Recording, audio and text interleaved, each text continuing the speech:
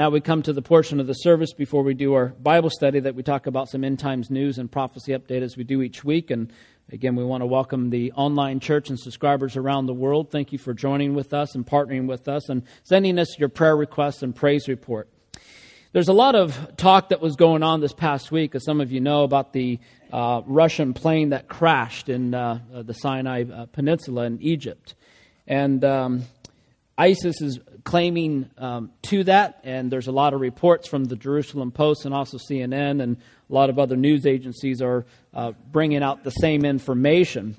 And most of the officials are saying most likely a bomb caused this plane by ISIS or an ISIS affiliate that's going on. Again, there's no formal conclusion that has been reached by the intelligence community, but you also see the rhetoric behind it, the ISIS focus goal, to do these sort of acts.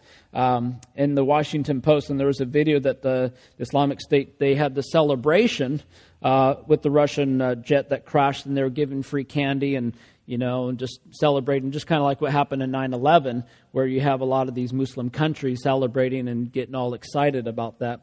Same thing that happened on this one. The British government also announced on Wednesday that it had become concerned that the plane may have been brought down by an explosive device. And so they're still, of course, doing the investigation work. They're sending a team in there right now to deal with it all. But most security experts and investigators saying that it was unlikely to have been struck by a missile at 30,000 feet. Most of the missiles do not hit that high up in the sky. But the topic is very sensitive to Russia because those warplanes have launched these raids against ISIS in Syria. And for Egypt, it depends heavily upon the revenue of the tourism industry. So there's something going on within this whole story as well.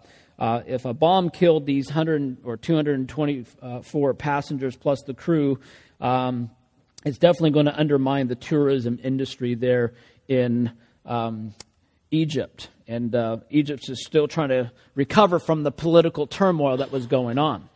So this is just fueling the tension and the issues in the Middle East. And so this is just the tip of the iceberg.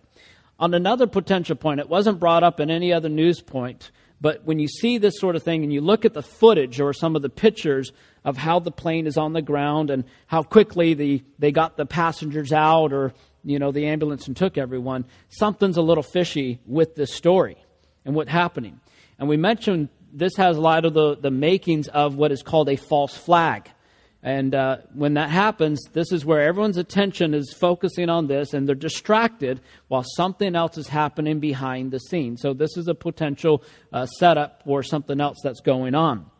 Also, speaking of ISIS, a report that came out of the jihadiwatch.org on Wednesday, Muslims in Australia give over $35 million to fund jihadist terror.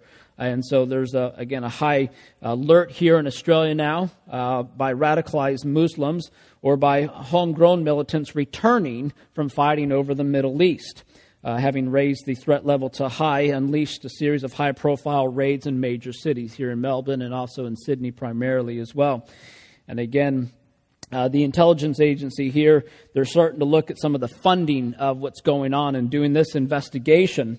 And the anti-money laundering agency says in this report, suspected terrorism financing and this had tripled in this past year, with over 50 million which have been supported by Islamic militants being investigated.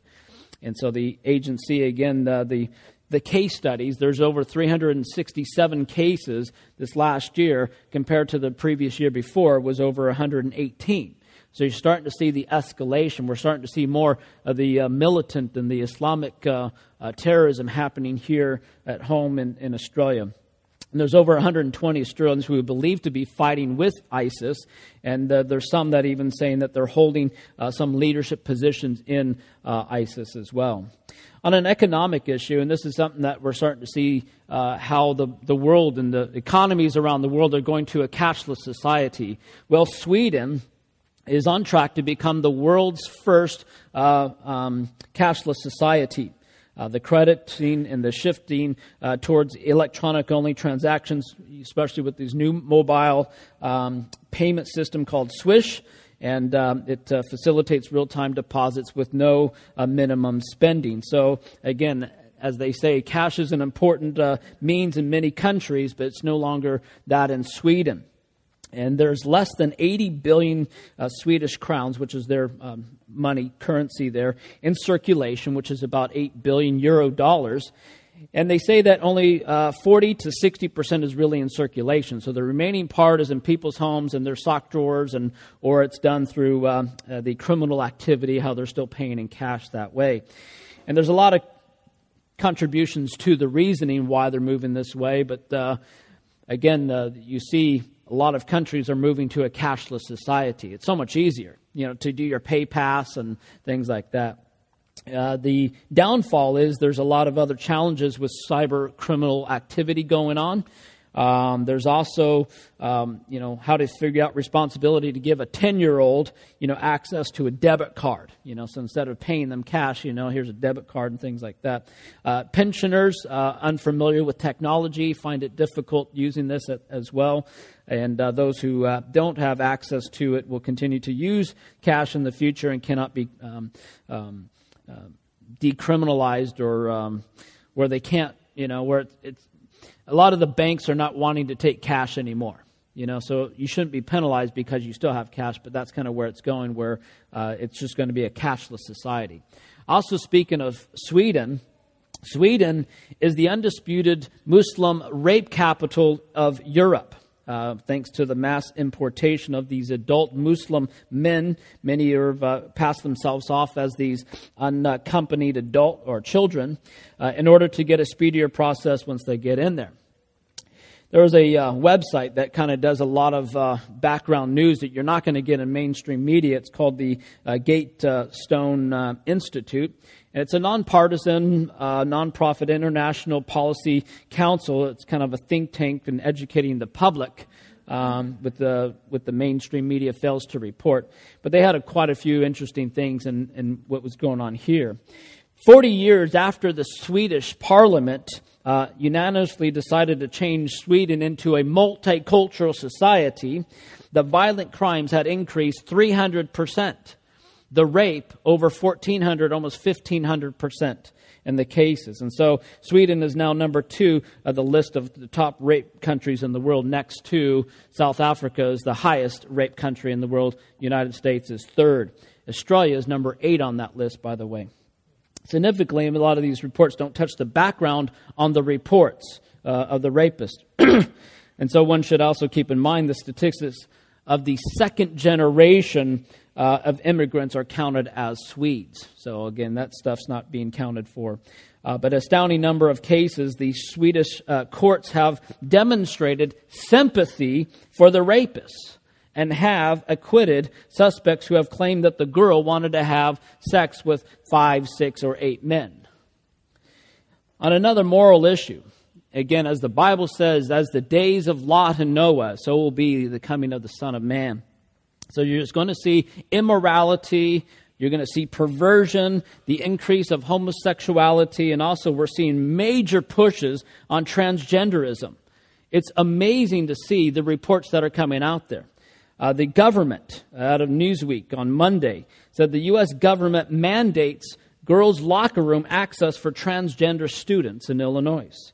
So what they're doing, this is just total madness, what you're starting to see happening. And it's getting more increasing in the schools, in the public. Okay? So the government said on Monday that it's going to stop its federal, or lose its federal funding if it doesn't cater to the transgender in the locker room in the school system there. So the government said the separation and the changing places was discriminatory because it was subject to the student to a stigma and a different treatment. The school system, again, the district said that this was an issue that was critical for schools nationwide. The superintendent of that school system in the statement says, what we offer is reasonable and honors every student's dignity. So that's more important than doing what's right. So again, the district received over $6 million in federal funding, on its compliance with non-discriminate rules. What you're starting to see here, and there's a couple more things I'll share with you in just a second, it's just a load of rubbish when it comes down to this whole issue. When you're allowing these boys to change in front of girls and requiring the girls to change in front of him, I don't know how besides it's just wrong, it's immoral, but the problem isn't simply just the transgender predators that can easily be transgender in order to gain access to the girls' locker room. They're pretending, and they're perverts. They're getting in there. Oh, I'm transgender. I'm going to go watch these girls change. You're starting to see the downfall to this whole notion here. And again, by allowing any man, by any persuasion, to watch girls in the bathroom or change their clothes, it's appalling and it's exploitive. And it doesn't matter if the man is transgendered or regular gendered or quasi-gendered or whatever confusing name you want to throw to it. If he's a man, he doesn't belong there, period.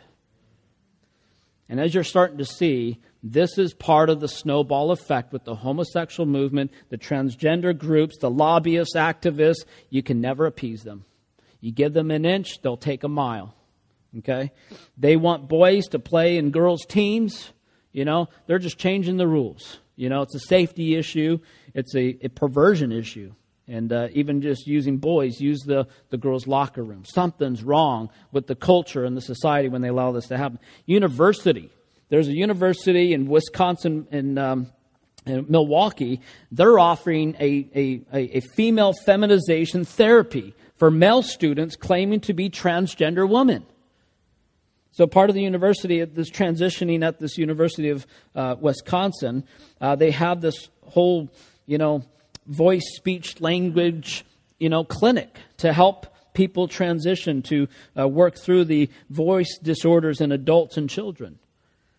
The university has over 50 gender-exclusive restrooms on the campus and guarantees students the right to use any bathroom that they please. So you start to see there's going to be major problems and predators going on, perverts going on through this whole thing. The website also contains a lot of coming out as transgender, and also they have these myths that they're trying to eliminate for these transgender people, such as the myth that transgender people are confused. That's a myth that they say. No, it's not. It's fact. They also say that the myth that transgender people are not sinners. That's part of their myth, and or that they are sinners. And then there's no cure for transgender people. So they're trying to de-escalate this whole issue there. A daycare worker, Christian daycare, Houston, Texas. This came out on Friday, the Breitbart report. Christian daycare workers are fired for refusing to call a little girl a boy. So these two daycare workers have been fired, refusing to go along with the center's transgender agenda. So again, their whole religious liberty are being violated. The two were fired after refusing to call this little girl a boy. The two male parents of the 6-year-old girl, says something right there, told employees at the school to refer to their daughter as a boy, and then they gave her this little boy haircut as well. And so in this interview, it's not the problem so much with the gender issue. It's with telling this young girl, those children, that she was a boy and to use the boy's name that they wanted her to use. Even the fact is she's not a boy. And so Houston has had many other issues. Again, there was a whole vote that happened this last week on Tuesday. It got shot down, which really the underlining thing is to give more protection and for the gay and the transgender people. So when they do that, it's basically going to go against the rigid. So if you don't agree with it, you'll be fired. It's hate speech. If you just say, hey, I don't agree with this lifestyle, that's hate speech. Even though it's not. It's just, hey, I just don't agree with it.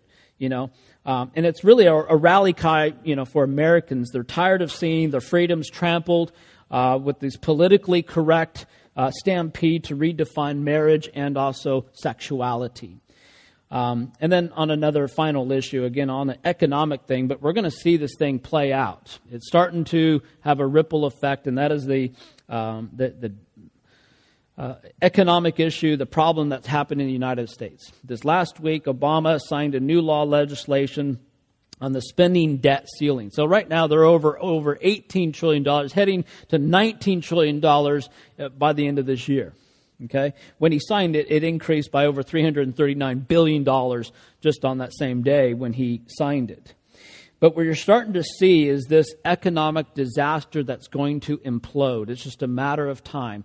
Still, the interest rate was still at 0%. It's just a matter of time before they increase it. The Federal Reserve has mentioned they're going to try to do that. When that happens, a snowball effect happens. The International Monetary Fund warned the world economy would crash if central banks would not continue their low interest.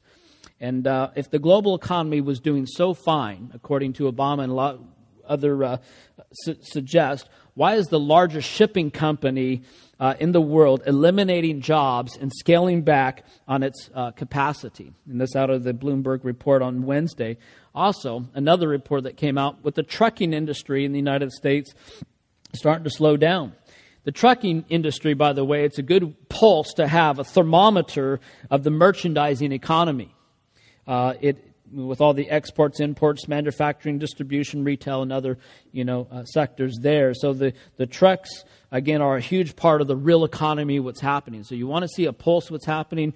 They're starting to see it's starting to slow down at this whole industry. It's a kind of a signal, not saying it's happening, but it's a signal, a warning sign. Watch the economy going to plummet. Why are some of the largest banks in the world laying off tens of thousands of people? But the largest European bank is cutting over 30,000 jobs if the economy is going so well. If things are going so well in the U.S., why is some of the large retail agencies like Target, they're slashing their stores nationwide, according to the ABC report on Wednesday? The truth is, we're not doing so well. When you look at the economies around the world, look how many countries are going bankrupt, like Greece and Puerto Rico. The global GDP is down 3.4%, and so far this year, a report in the Wall Street Journal mentioned that, and also the total global trading has plummeted to 8.4%, according to Zero Hedge website. So the truth is, the economic problems are just going to begin. We've mentioned this many times before. So we have a long road ahead of us, but it's just something we need to be aware of. And that's part of, and this whole climate change issue is going to be another big thing that's going to happen at the end of this month in Paris. A lot more new regulations, the whole TTP issue that's gone on. But these regulations, increase in taxes, which affects businesses, and businesses will go out of business. And when that happens, it affects the economy. Does it not? And so it's also part of population control. So this whole New World Order is starting to come in piece by piece, the control of people in that way. And we say these things in these briefings not to scare people, but to inform, to educate what's happening around the world. It serves as a wake-up call for those who are not paying attention to some of these news reports or those who are ignorant of the signs of the time. And the important thing is we say each week, to be ready, stay ready. Be prepared for whatever might happen. And most importantly, keep your eyes on Jesus and stay in the Word. Amen? And that concludes today's update.